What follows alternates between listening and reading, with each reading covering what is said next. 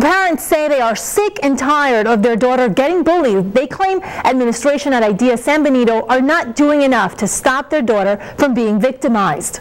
Manuel Morales' daughter dreads going to school. The 8-year-old was hurt last year when she was a first grader at IDEA San Benito, but her injuries didn't occur on the playground. She was allegedly hurt by a bully, a student in her class. He twisted her arm and then he pushed her against the wall, and when he pushed her against the wall, she fractured her elbow. The young girl was in a cast for 8 weeks, and the alleged bully suspended for only 3 days, according to Morales. He claims the same boy is harassing his daughter all over again, and it's more than just physical.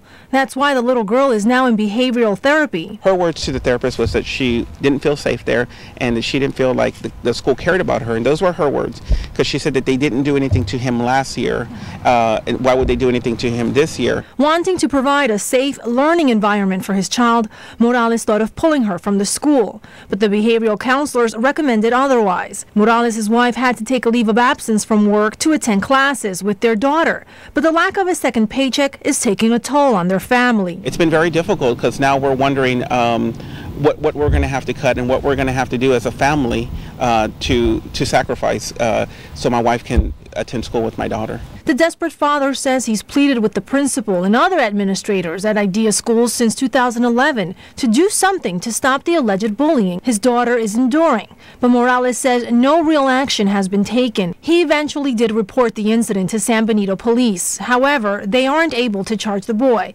because he's under 10 years of age. Now, IDEA San Benito would not comment on the case because of privacy issues, but they did provide us this statement, which reads, IDEA administration met with the families involved several weeks ago, and after a completed investigation, no basis for the bullying allegations were found.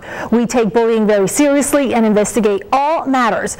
Of course, Manuel Morales says that's not enough. He says they are thinking of taking legal action. His goal is to put an end to bullying before anyone really gets hurt. In the studio, I'm Astrid Martinez, Action 4 News.